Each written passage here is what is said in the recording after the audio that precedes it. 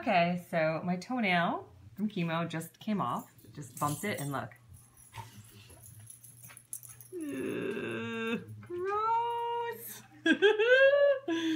So my doctor had given me this to put on there just so fungus doesn't get in there. So now I'm gonna apply that and just let it, they said just let it come off, don't pull it.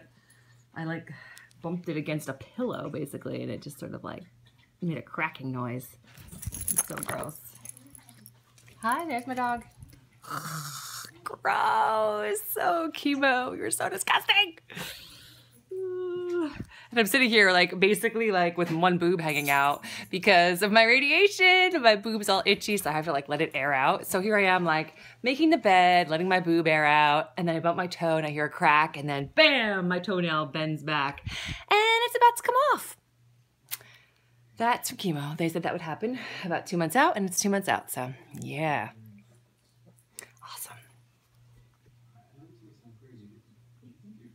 So I'm about to put this stuff on. It's called Jubilee to help avoid any type of fungus from growing in there as the new toe grows. And apparently the new toenails grow like on top of each other. They layer like one layer, then another layer, and then another layer.